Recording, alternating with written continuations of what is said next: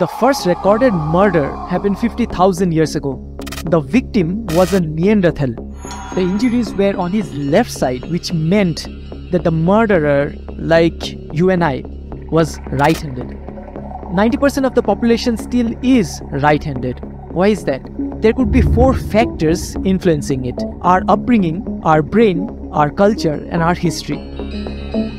Parents who are right-handed might be unconsciously influencing their children.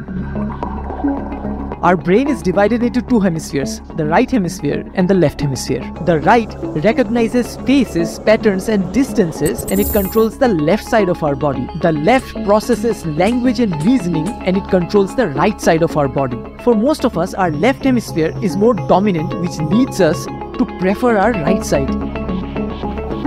Historically, in Asian cultures, left-handedness was considered to be evil or to bring bad luck. In Western cultures, left-handedness was associated with clumsiness, dishonesty, and even witchcraft. As our hunter-gatherer ancestors started settling down for agriculture, the agricultural tools that were produced were predominantly made for the right-handed, and therefore people had to adapt accordingly. While the left-handed still have a hard time adjusting in a right-handed world, they can still take heart because studies have shown that they are more likely to excel in music and arts. Now use your dominant hand to write me a comment and I'll respond with my right. Last night,